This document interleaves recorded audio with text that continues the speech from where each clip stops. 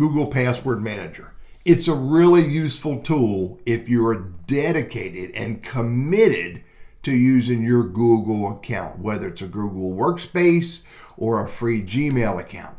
If you're dedicated to that email address and you intend to make sure you never lose it, then Google Password Manager could be a useful tool for you.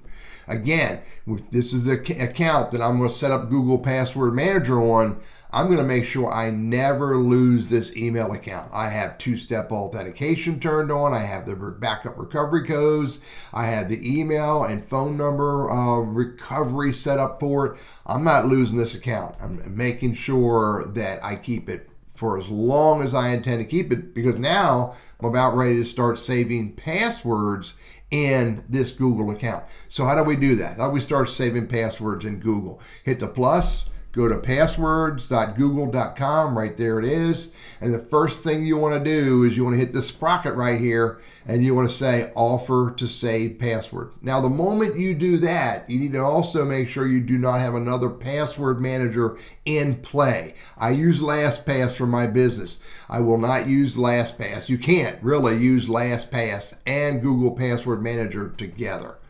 You need to use one or the other. And then on this account, I'm going to use Google Password. So turn that on, turn that on. You might as well turn that on. If you're going to turn on device encryption, the same warning that I offer here, and that is to make sure that you never lose this Gmail account, because if you lose this Gmail account, you're going to lose access to all the passwords you saved, and that could be tumultuously painful. All right, so once I have that turned on, all ready to use, now when I go to sign up, log into an account. Let's go log into LinkedIn. And I'm gonna log into LinkedIn, and there you can see it's already got passwords saved, and it's got the email account and the password, and I hit sign in. And automatically, because I set it up earlier, if I go do another account, if I go, let's say I want to log into Quora. When I go, see right there, because it already has one of my passwords saved for this account, it automatically put the email address, put the password, and I can hit login. And now I'm in Quora. When you go to do another account, you want to create a new account. Let me set that up for you. Give me a second. I'm going to log into Canva. And I'm going to hit login.